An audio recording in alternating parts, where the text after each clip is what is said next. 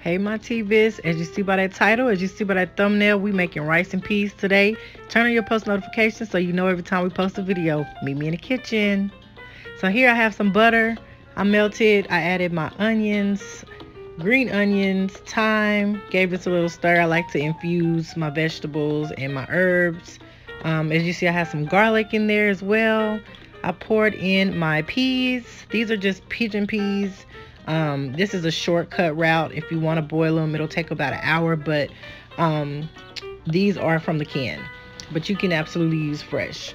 So I poured in some water with that, added some Scotch Bonnet and ginger, gave this a quick little stir, let all of those flavors start marinating together.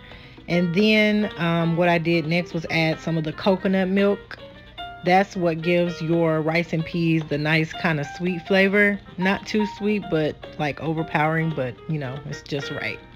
And so I just gave this a quick stir. I did add in some chicken bouillon cube as well, some granulated powder. I added my rice in that I washed, rinsed thoroughly, got the starch off, and I let it simmer for about 20 minutes, 25 minutes.